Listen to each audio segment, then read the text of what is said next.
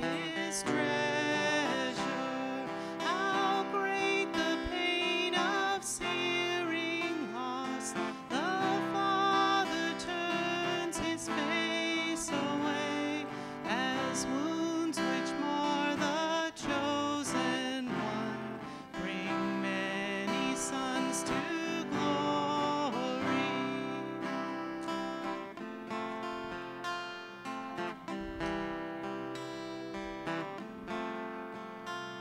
Behold the man upon the cross, my sin upon his shoulders. Ashamed I hear my mocking voice call out among the scoffers. It was my sin that held him there until it was accomplished. His dying breath has brought me life. I know that it is finished.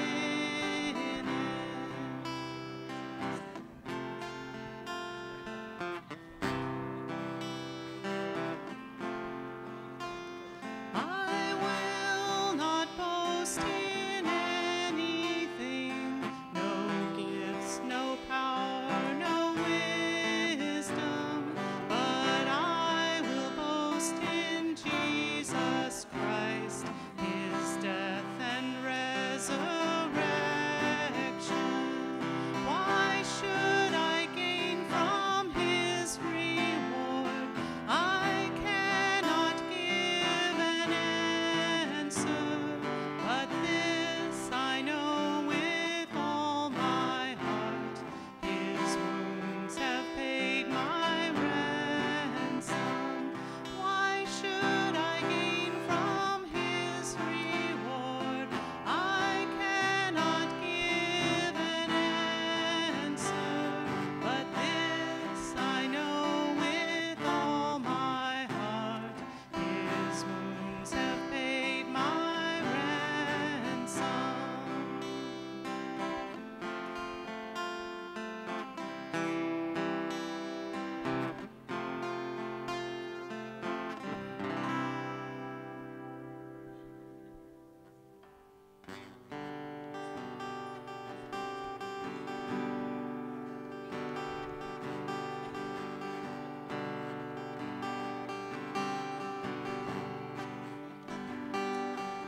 Breathe on me,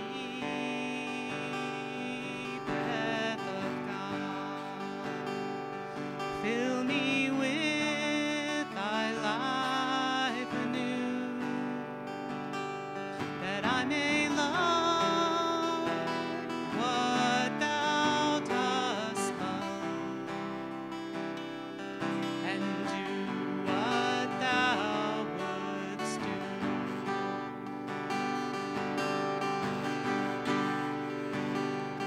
Breathe on me, breath of God, till my heart is ever pure, until my will is one with thine, to do and to endure.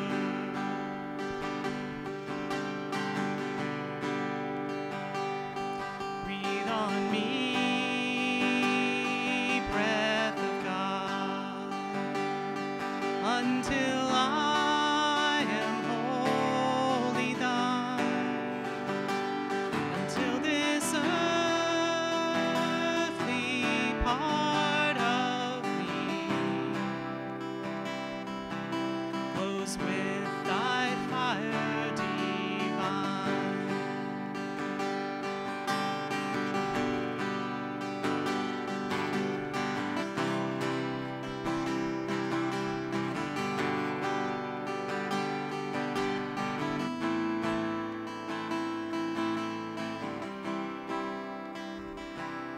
Breathe on me,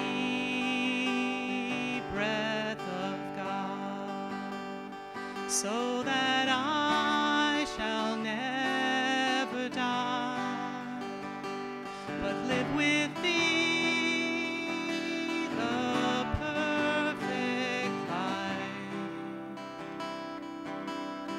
thine eternity.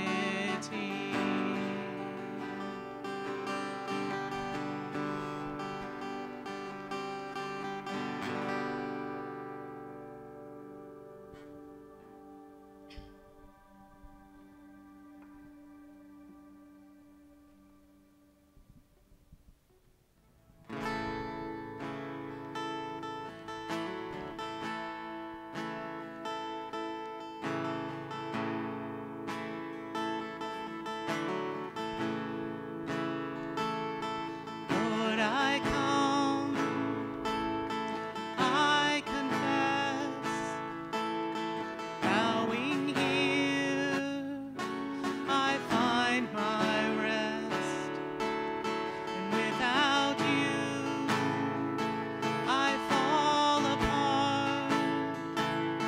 You're the one that guides my heart.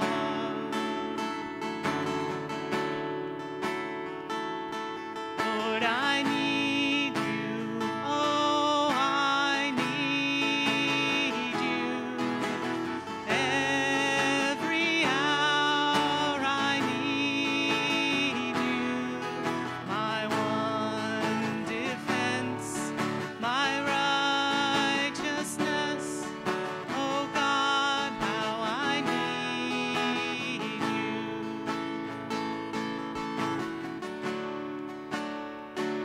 Where sin runs deep, your grace is more. Where grace is found is where you are. Where you are, Lord, I am free. Holiness is Christ in me.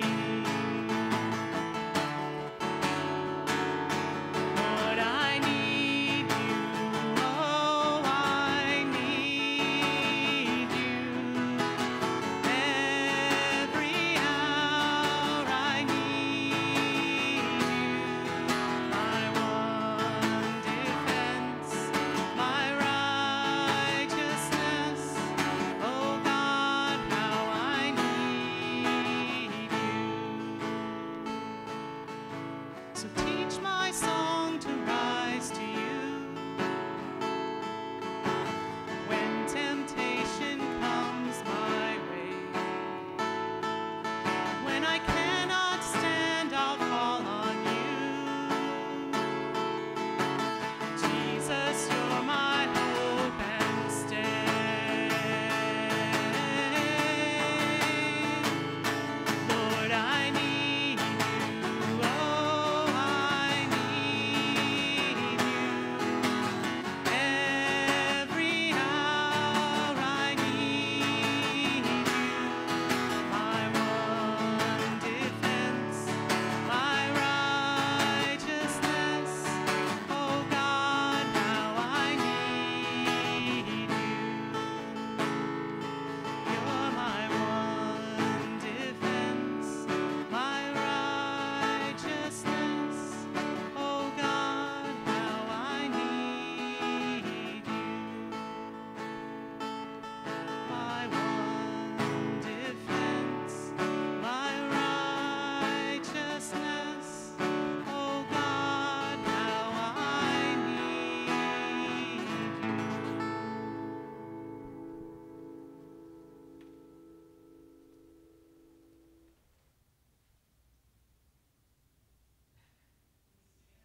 In our processional hymn.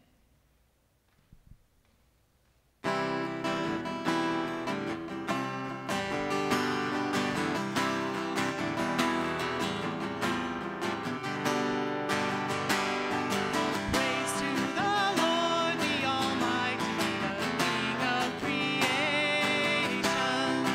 Oh, my soul, praise Him, for He is thy help and salvation. All he who hears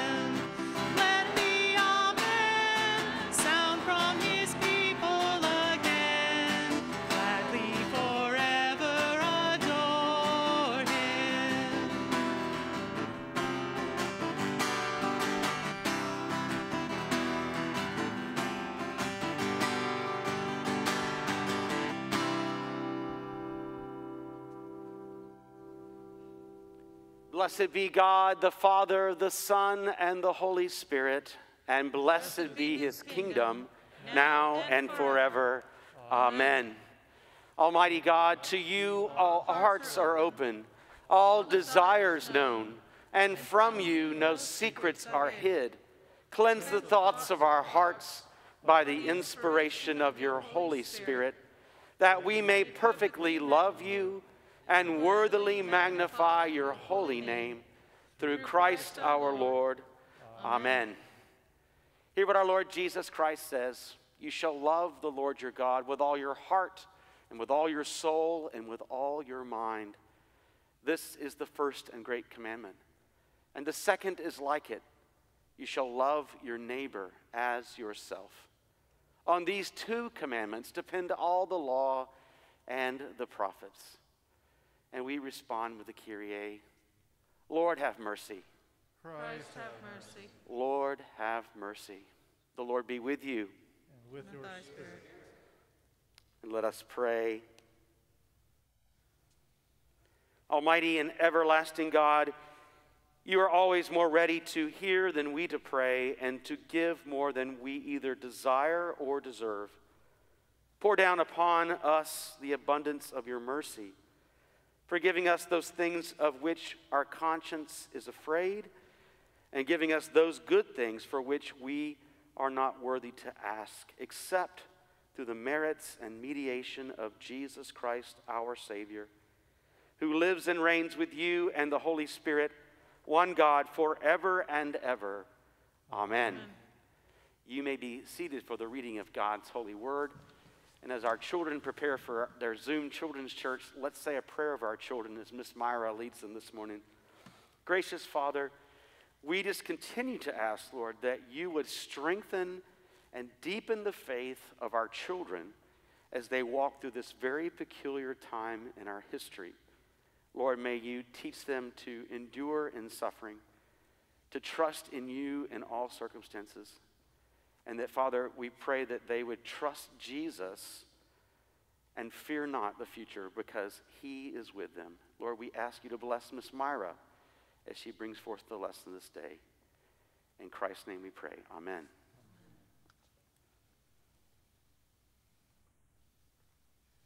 First reading this morning comes from 1 Kings chapter 3, verses 3 through 14. Solomon loved the Lord, walking in the statutes of David his father. Only he sacrificed and made offerings at the high places. And the king went to Gibeon to sacrifice there, for that was the great high place. Solomon used to offer 1,000 burnt offerings on that altar. At Gibeon, the Lord appeared to Solomon in a dream by night. And God said, "Ask what I shall give you." And Solomon said, "You have shown great and steadfast love to your servant David my father, because he walked before you in faithfulness, in righteousness, and in uprightness of heart towards you. And you have kept for him this great and steadfast love, and have given him a son to sit on his throne this day. And now, O Lord my God, you have made your servant king in place of David my father, although I am but a little child. I do not know how to go out or come in, and your servant is in the midst of your people, whom you have chosen, a great people, too many to be numbered or counted for multitude. Give your servant, therefore, an understanding mind to govern your people, that I may discern between good and evil. For who is able to govern this, your great people?" It pleased the Lord that Solomon had asked this.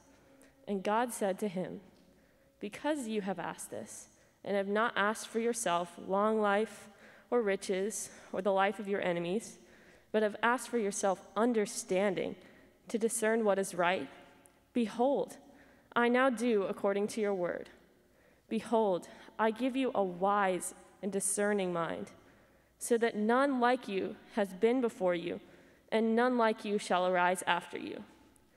I give you also what you have not asked, both riches and honor, so that no other king shall compare with you all your days. And if you will walk in my ways, keeping my statutes and my commandments, as your father David walked, then I will lengthen your days. The word of the Lord. Thanks be to God. Our psalm today is Psalm 119, verses 121 to 136. I invite you to stand with me. I will read to the asterisk and invite you, the congregation, to respond with the remainder of the verse. I have done that which is lawful and right. Oh, give me not over to my oppressors. Be surety for your servant's good. Oh, let not the arrogant oppress me. My eyes have wasted away with looking for your salvation. And for the word of your righteousness. O deal with your servant according to your loving mercy. And teach me your statutes.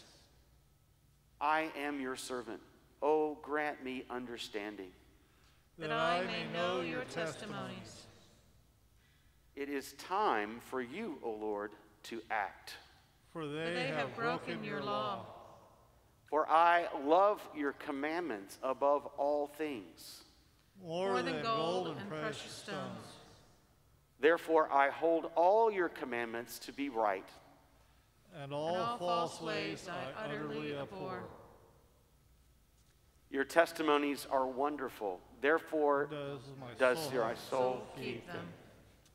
When your word goes forth, it gives light. And understanding to the simple. I opened my mouth and drew in my breath. For my delight was in your commandments. O look upon me and be merciful unto me. As you always do for those who love your name. Order my steps according to your word. And so shall no wickedness have dominion over me. O deliver me from those who deal wrongly. And so shall I keep your commandments. Show the light of your countenance upon your servant. And teach me your statutes. My eyes gush out water. Because of those who do not keep your law. Glory be to the Father, and to the Son, and to the Holy Spirit, as it was in the beginning, is now, and will be forever. Amen. You may be seated for the second lesson. The second lesson comes from Romans 8, starting at verse 26. Likewise, the Spirit helps us in our weakness, for we do not know what to pray for as we ought, but the Spirit himself intercedes for us with groanings too deep for words. And he who searches hearts knows what is the mind of the Spirit, because the Spirit intercedes for the saints according to the will of God. And we know that for those who love God, all things work together for good, for those who are called according to his purpose. For those whom he foreknew, he also predestined to be conformed to the image of his Son, in order that he might be the firstborn among many brothers. And those whom he predestined, he also called. And those whom he called, he also justified. And those whom he justified, he also glorified. What then shall we say to these things?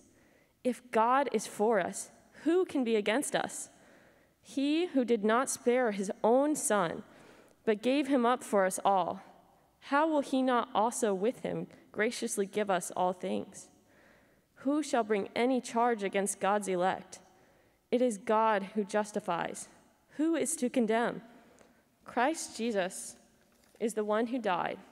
More than that, who was raised, who is at the right hand of God, who indeed is interceding for us. The word of the Lord.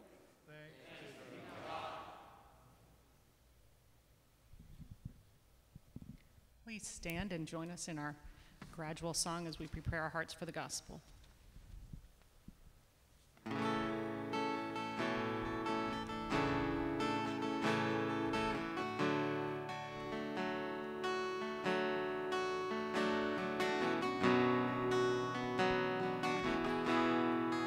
All who are thirsty, all who are weak, come to the fountain.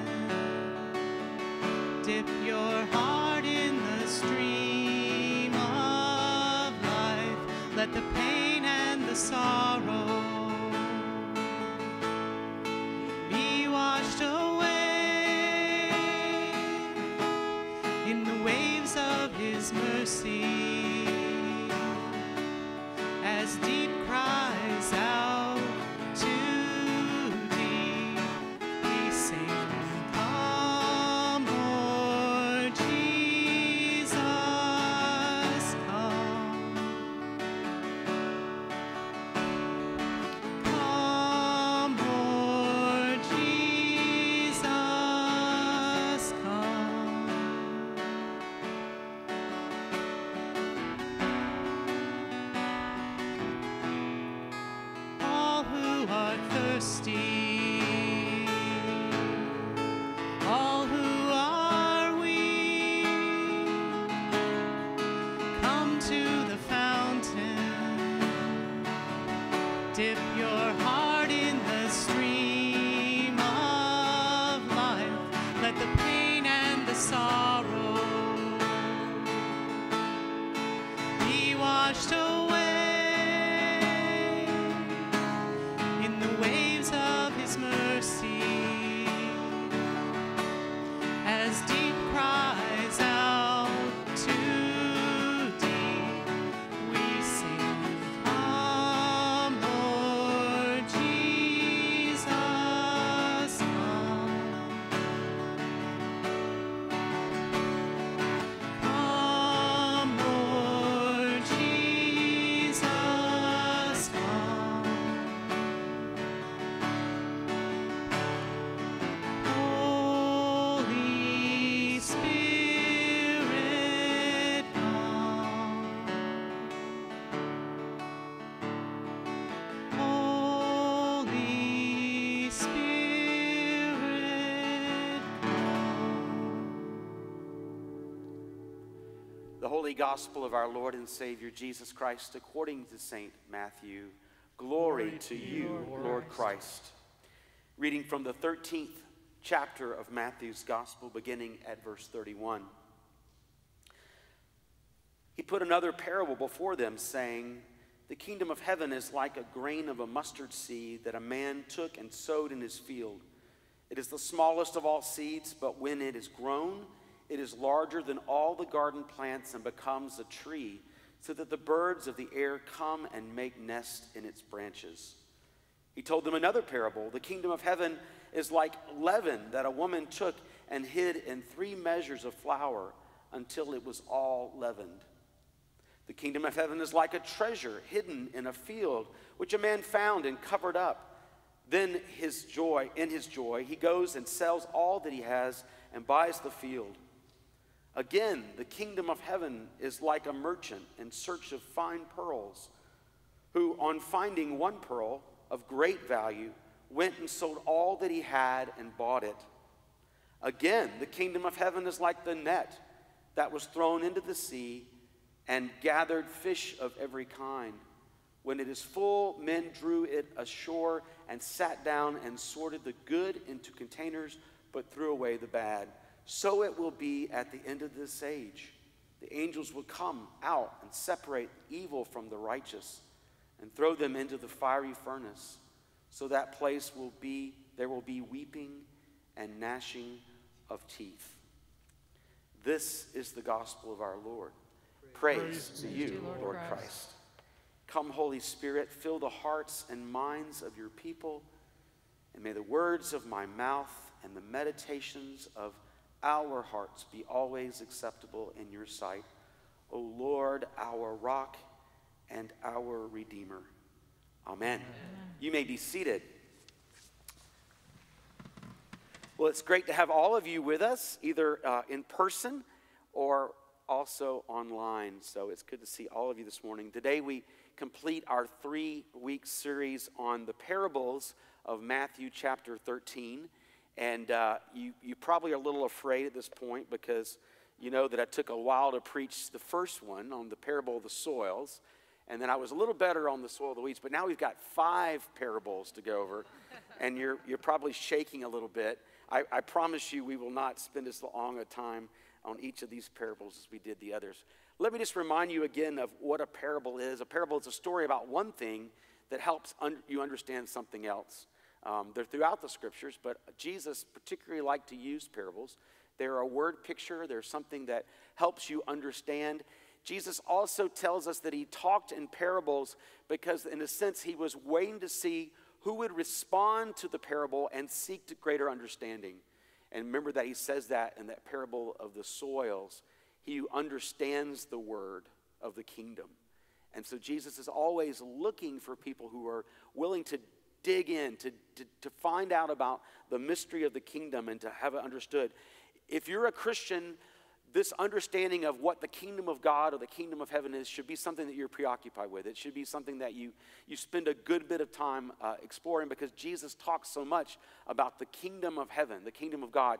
It's not about heaven. It's not about going to heaven. It's not about a physical kingdom. It's about God reigning in the hearts and minds of men and women.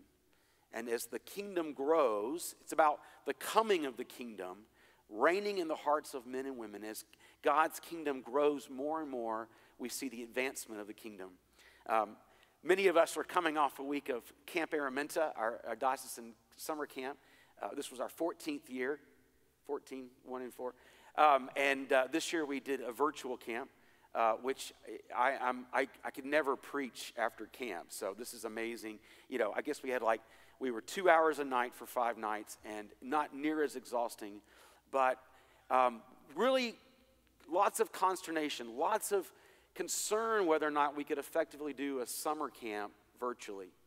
Here are kids that have spent months on Zoom calls for class, and now here they are being asked to go to camp online. But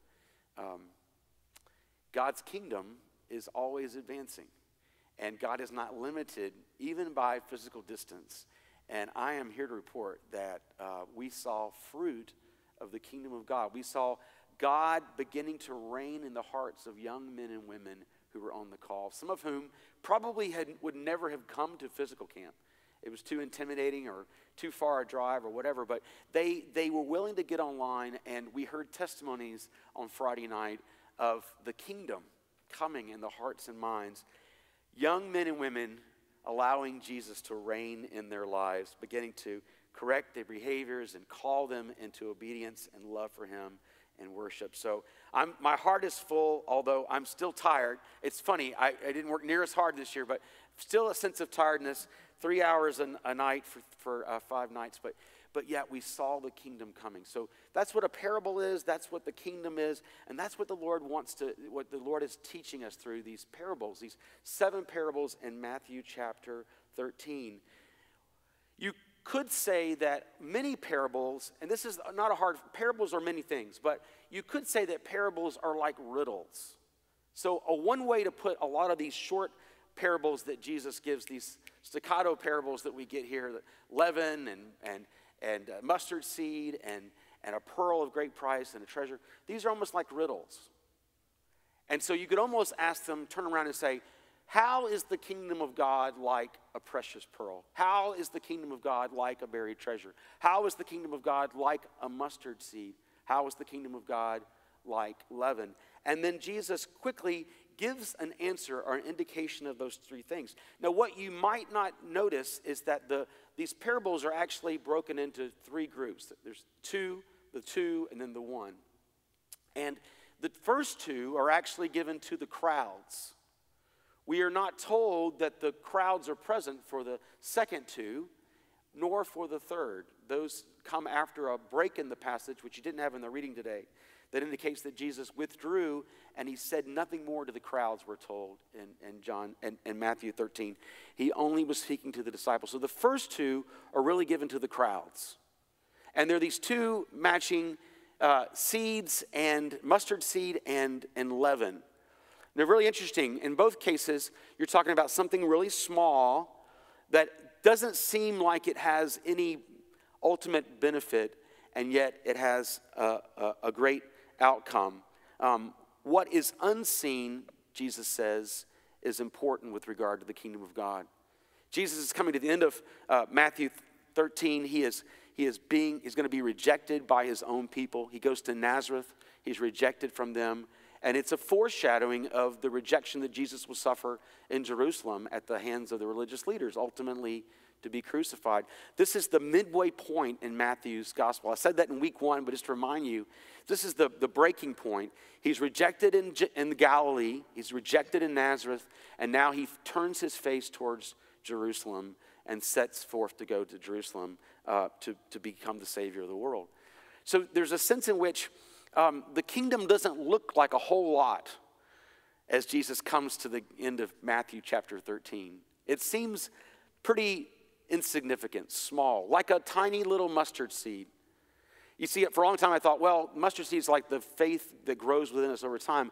I don't think it's about an individual believer. I think it's about the manifestation of the kingdom. The kingdom is all the people for whom God begins to reign in their lives. And so at the beginning of Jesus' ministry, the kingdom looked pretty minuscule, pretty insignificant, easy to be wiped out, a tiny mustard seed. Probably not, actually, biologists tell us, not the smallest seed, but that's not the point. The point is that it's a tiny little seed that becomes this giant bush that birds are able to perch in and make their nest in. And that's what Jesus wants to say. He's saying, don't judge what you can see about the kingdom. Understand that the kingdom is growing. It's going someplace. And what is necessary for the kingdom to reign and rule all over the world is found in the genesis of it, in the seed and what Jesus plants. And of course, we know ultimately Jesus is talking about the Gentile world that will come to worship Christ. 2 billion Christians in the world today, almost a third of the world's population.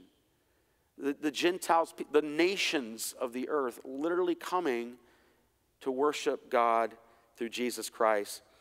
The other parallel is the leaven, which is interesting because leaven is normally used in a negative sense when you're talking about it. Leaven is, the sort of the Pharisaical understanding is that leaven is bad. It's like sin, which is why, unleavened bread. We use unleavened bread at communion, and we talk about unleavened bread at the Exodus, at the coming out of Egypt. And yet Jesus takes that negative connotation of leaven, and he turns it around and makes it positive. What's he saying there? The kingdom may even be disparaged. It may even be seen as a bad thing. I mean, there are times in history, obviously, where Christians have been blamed for things and became the scapegoat for different things throughout history. And even in our day now, there's a sense in which there are people who, we're responsible for the COVID-19 virus, right? We're the hot spots. We're the problem. New York Times talking about, bad churches who are getting together and spreading the virus and things like that.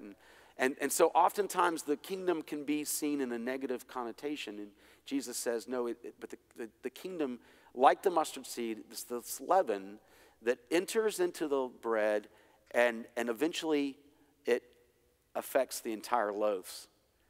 Now, the amount of flour that Jesus is describing here, these 3 parts, would have made enough bread for about 100 people. So Jesus is this, just like with the mustard seed and the birds that come to perch, which is the Gentile nations, here there's enough bread to feed 100 people. There's a feast going on here. There's a kingdom feast. There's rejoicing and the fruit of the kingdom. It's unseen now, but don't judge it by what you can see now.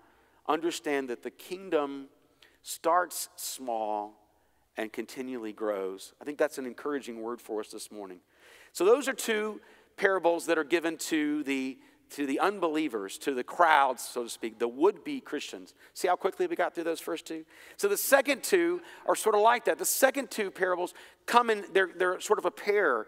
And in both parables, there's a certain hiddenness to both of them. The treasure that's buried and the pearl, they're both hidden. They have to be discovered and found. They're of great wealth, but there's a costliness to obtaining them.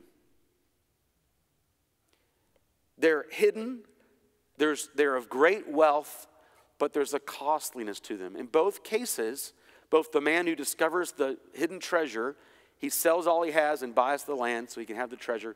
In the other parable, he sells all he has to obtain this pearl, this precious pearl that is of infinite value.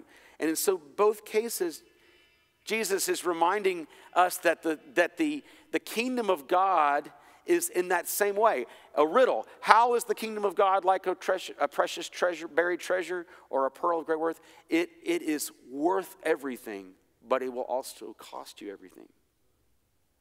It's a commitment of our whole selves. I mean, and this parallels Jesus' words, right? Anyone who gains his life will lose it, but whoever loses his life for my sake and the kingdom will gain. It's this costliness, this willingness to lay it all down, to turn and to submit and say, Jesus, you reign in my life. You be Lord.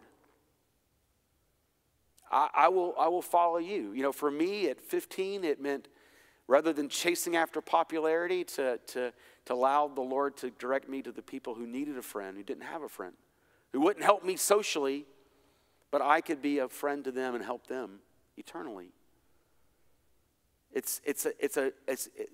Tim Keller says it's the upside down kingdom. It's the inside out kingdom. It's the complete reversal of everything the world screams at us as to how we should live. But it's this precious treasure, this pearl of great price that God offers to us if we're willing to seek after it with our heart, soul, mind, and strength. Now it's interesting. The two are parallel, and yet they're different. In one case, the man stumbles over the buried treasure, right? He just completely finds it by accident. Do you know people that found the kingdom of God, that found Jesus Christ by accident? They weren't looking for him, right? And they all of a sudden, here was this presentation or this opportunity to hear the gospel, and they weren't looking for it. I think of like kids that go to Young Life camps. Our son-in-law Andy is a Young Life leader, and there's some kids that go to Young Life camp for everything in the world except Jesus, and yet they find this, they stumble upon this buried treasure of the gospel. I think Dave Hall experienced that years ago going to a Young Life camp. But then look at the other side of it, the pearl of great price. It's not somebody who stumbles upon it. It's somebody who intentionally is a professional in seeking it. You know, somebody like C.S. Lewis who actually studied Christianity and then despite all of his research and all of his attempts to avoid it, came to the conclusion that, in fact, Jesus Christ was the Son of God. And he falls on his knees, right, in boarding school and says he was the most reluctant disciple of Jesus ever. Lewis didn't stumble upon the faith. He studied diligently as a professional academic and yet came to find Christ, the pearl of great price. You see, in both cases, costly, yes, hidden, yes, regarding, of great, great wealth. One stumbles upon it, and another one studies diligently to find it. And we see both types of people who bow their knee to the reigning lordship of Jesus Christ. So, in that case, what's required? What's unseen? Secondly, what's required? The second two pearls. And then the last parable, what's at stake? Now, you probably, when you heard the parable of the dragnet or the net, you had this remembrance that, if you were around or you have read before the parable of the weeds that we talked about last week. It's a parable of judgment. That some are wheat and some are these tares, or they're this weed called darnel, which is a strange word, but they grow together. And then what we're told is that at the harvest time, the weeds are separated out from the wheat. And that won't happen until the final judgment. Jesus almost verbatim draws the disciples' attention through this parable of the net to the fact that there will come a day, just as the Creed says, when God will judge the living and the dead. And those who are righteous will be here, and those who are evil will be here. And that same kind of language that he used with that parable of the weeds is here again as well. They're very similar. Remember, in the first week of these series of parables, I reminded you that ultimately Jesus is always drawing us to a decision. What will we do with him? Will we reject him, or will we receive him? He makes the opportunity for us to respond to him, and every human being gets to make the decision about what they'll do with Jesus.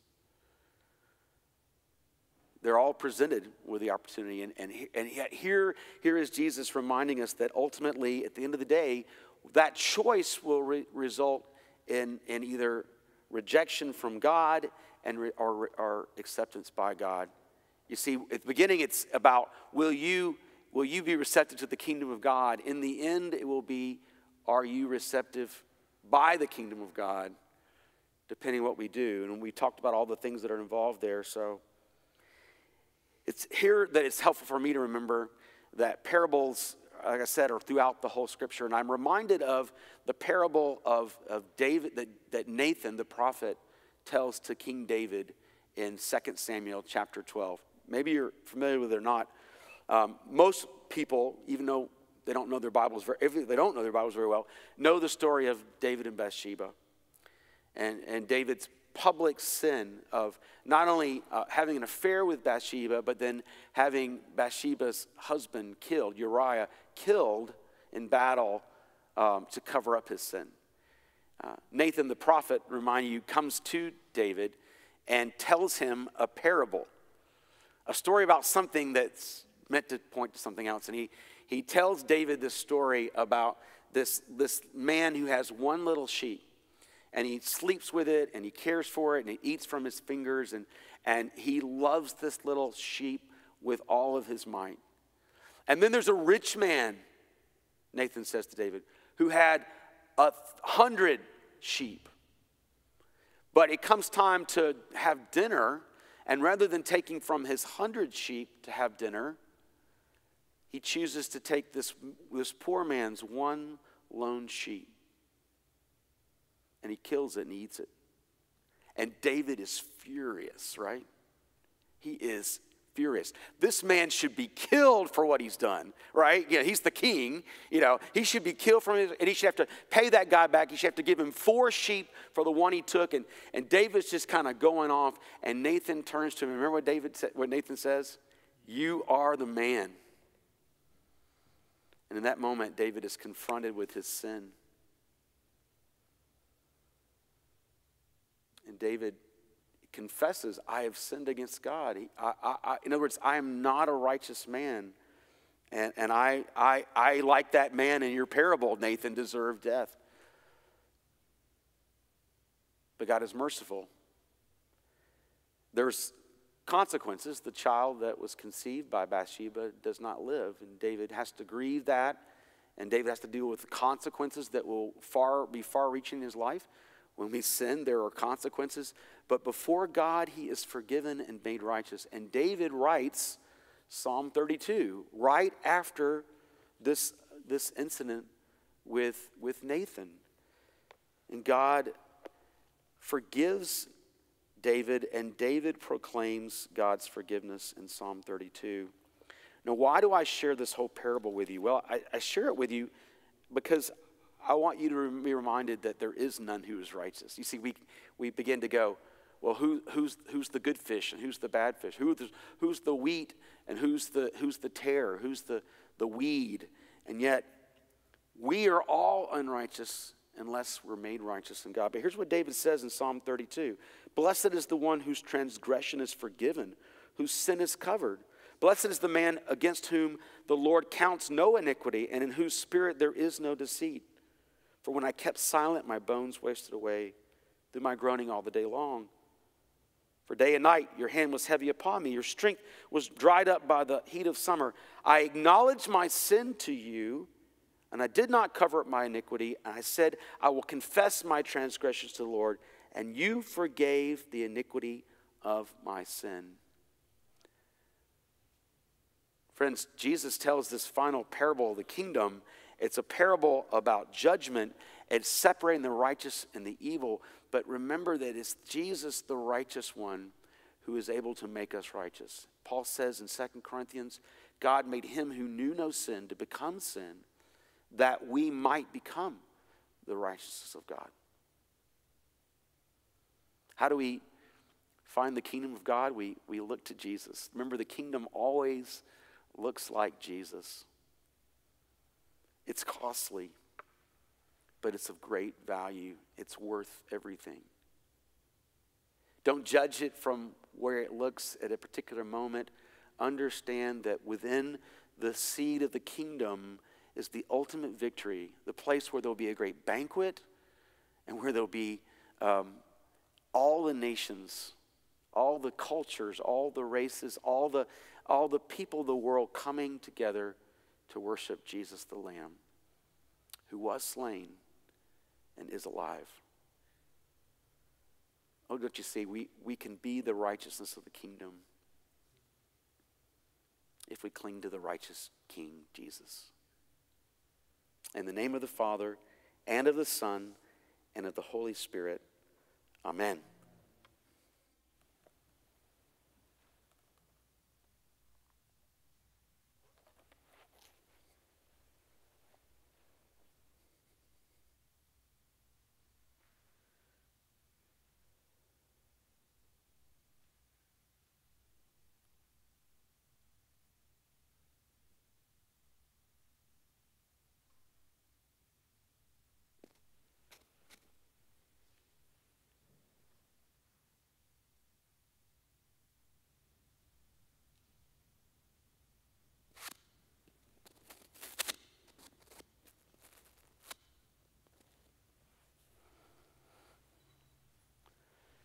In response to the great gospel, let us stand together and affirm our faith in the words of the Nicene Creed.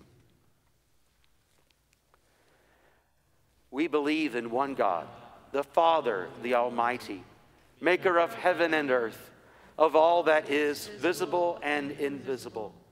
We believe in one Lord Jesus Christ, the only begotten Son of God, eternally begotten of the Father, God from God, light from light, true God from true God, begotten, not made, of one being with the Father. Through him all things were made. For us and for our salvation, he came down from heaven, was incarnate from the Holy Spirit and the Virgin Mary, and was made man. For our sake he was crucified under Pontius Pilate. He suffered death and was buried. On the third day he rose again in accordance with the Scriptures. He ascended into heaven and is seated at the right hand of the Father. He will come again in glory to judge the living and the dead, and his kingdom will have no end. We believe in the Holy Spirit, the Lord, the giver of life, who proceeds from the Father and the Son, who with the Father and the Son is worshiped and glorified, who has spoken through the prophets. We believe in one holy Catholic and Apostolic Church. We acknowledge one baptism for the forgiveness of sins. We look for the resurrection of the dead and the life in the world to come. Amen. I invite you to kneel with me for the prayers of the people.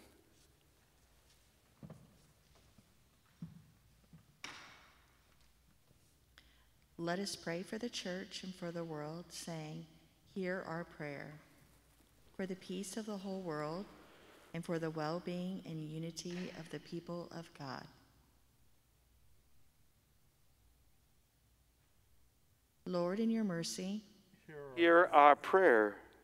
for Foley, our Archbishop, and Neil, our Bishop, and for all the clergy and people of our diocese and congregation.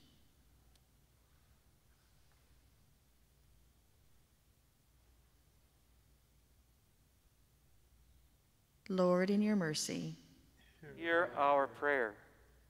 for all those who proclaim the gospel at home and abroad, and for all who teach and disciple others.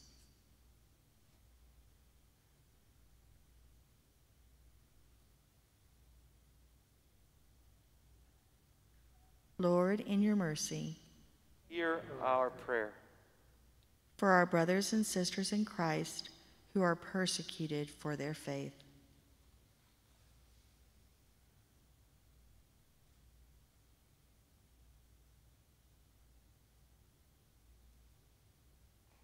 Lord, in your mercy, Hear our prayer. for our nation, for those in authority, and for all in public service.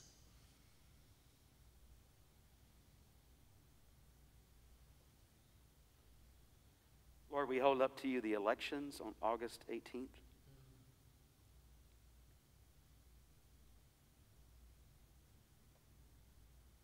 Lord, in your mercy, Hear our prayer. for all of those who are in trouble, sorrow, need, sickness, or any other adversity. Heard about a baby less than a year old who has cancer, serious cancer. God, we pray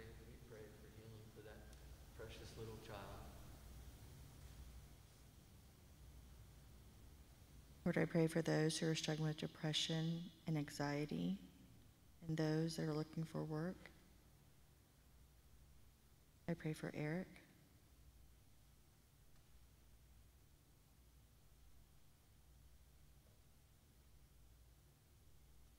Lord, in your mercy, Hear our prayer. for all of those who have departed this life in the certain hope of the resurrection, in thanksgiving, let us pray.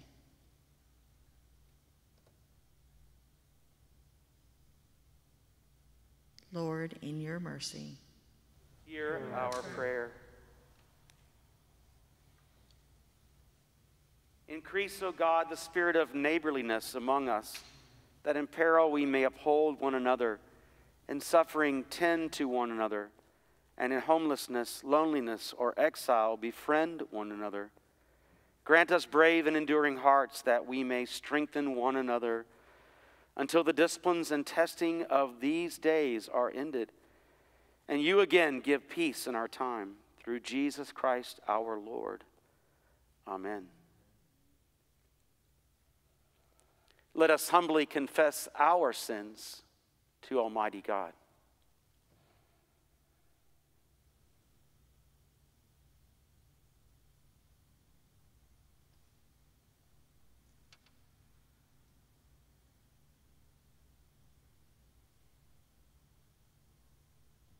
Most merciful God, we confess that we have sinned against you in thought, word, and deed, by what we have done and by what we have left undone. We have not loved you with our whole heart. We have not loved our neighbors as ourselves. We are truly sorry, and we humbly repent. For the sake of your Son, Jesus Christ, have mercy on us and forgive us, that we may delight in your will and walk in your ways, to the glory of your name. Amen.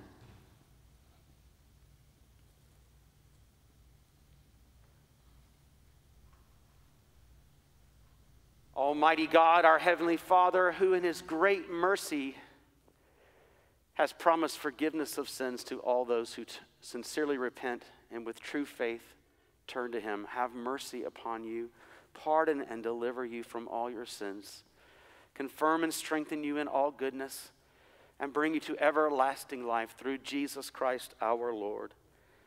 Amen. The peace of our Lord be always with you. I invite you to stand in your place and wave to those around you in the peace of Christ.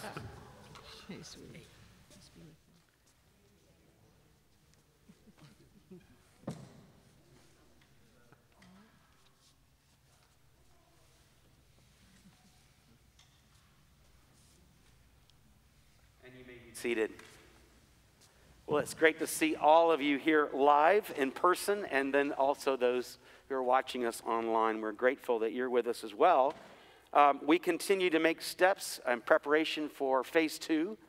The emergency team has met, and we're beginning to work out how we would begin to offer communion of the bread kind, to begin to allow our children to meet as they're about to return to school, and also maybe get a second singer on Sunday mornings, although Beth did a great job this morning.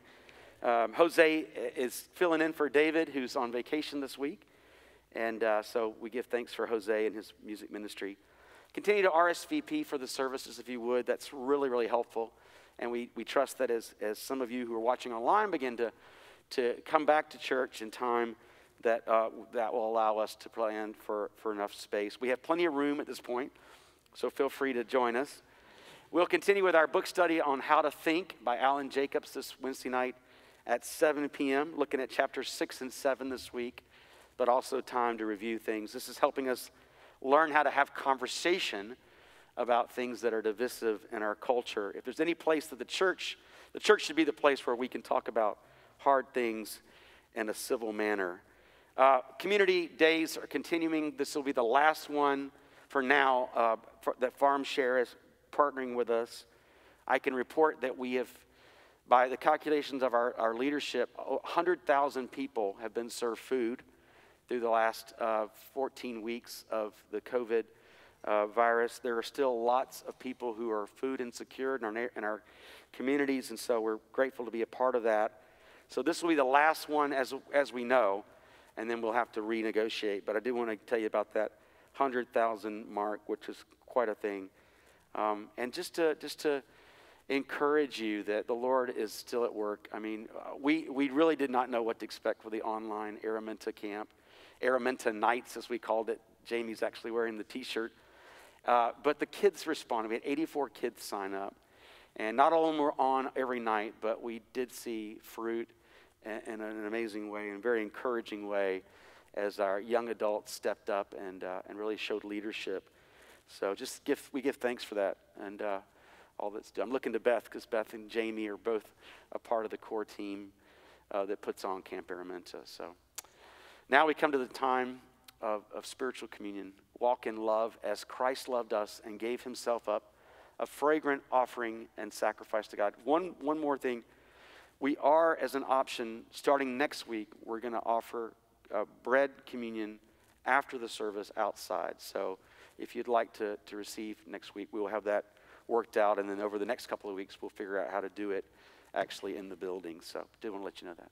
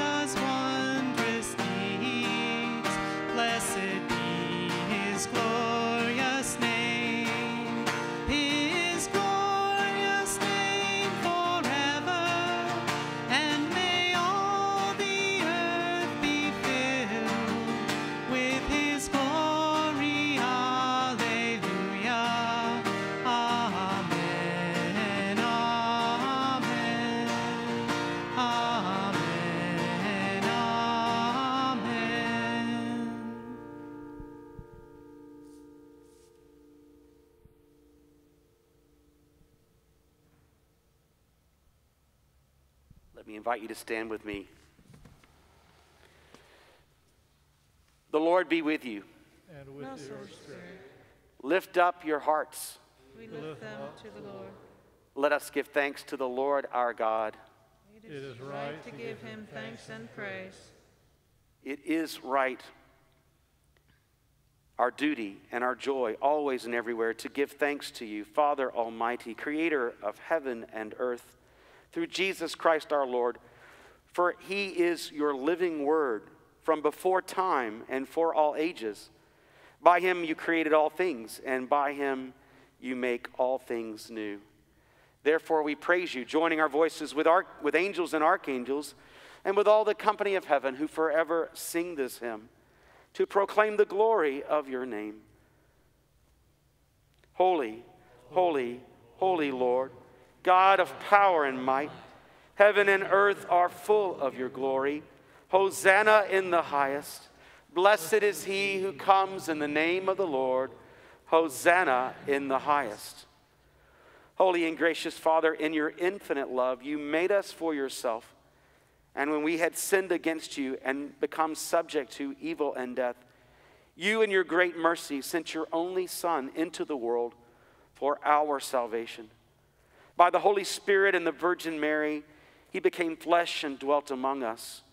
In obedience to your will, he stretched out his arms upon the cross and offered himself once for all, that by his suffering and death we might be saved. By his resurrection, he broke the bonds of death, trampling hell and Satan under his feet. As our great high priest, he ascended to your right hand in glory, that we might come with confidence before the throne of grace. On the night that he was betrayed, our Lord Jesus Christ took bread, and when he had given thanks, he broke it and gave it to his disciples, saying, "Take, eat. This is my body, which is given for you. Do this in remembrance of me." Likewise, after supper, Jesus took the cup, And when he had given thanks, he gave it to them, saying, "Drink this, all of you. For this is my blood of the new covenant, which is shed for you and for many for the forgiveness of sins. Whenever you drink it, do this in remembrance of me." Therefore, we proclaim the mystery of faith. Christ has died. Christ is risen. Christ will come again. We celebrate the memorial of our redemption, O Father, in this sacrifice of praise and thanksgiving, and we offer you these gifts. Sanctify them by your word and Holy Spirit, to be for your people the body and blood of your Son, Jesus Christ. Sanctify us also, that we may worthily receive this holy sacrament and be made one body with him, that he may dwell in us and we in him. And bring us with all your saints into the fullness of your heavenly kingdom, where we shall see our Lord face to face. All this we ask through your Son, Jesus Christ, by him and with him and in him. In the unity of the Holy Spirit, all honor and glory is yours, Almighty Father, now and forever. Amen. And now, as our Savior Christ has taught us, we are bold to pray. Our Father, who art in heaven, hallowed be thy name. Thy kingdom come, thy will be done, on earth as it is in heaven. Give us this day our daily bread, and forgive us our trespasses, as we forgive those who trespass against us. And lead us not into temptation, but deliver us from evil. For thine is the kingdom, and the power, and the glory, forever and ever. Amen.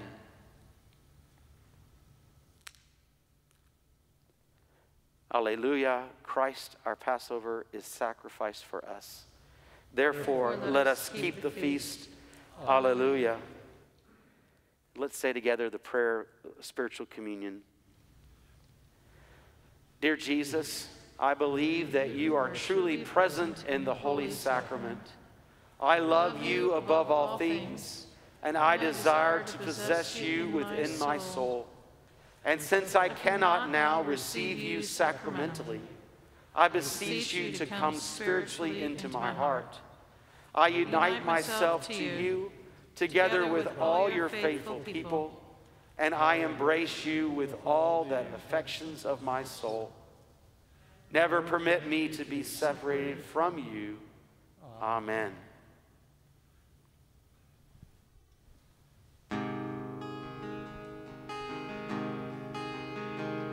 O Lamb of God, that takest away the sin of the world, have mercy upon us.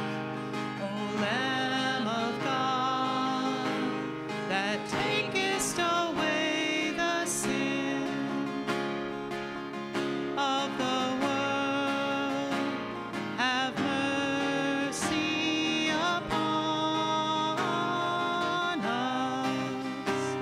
O Lamb of God, that takest away the sin of the world, grant us thy peace.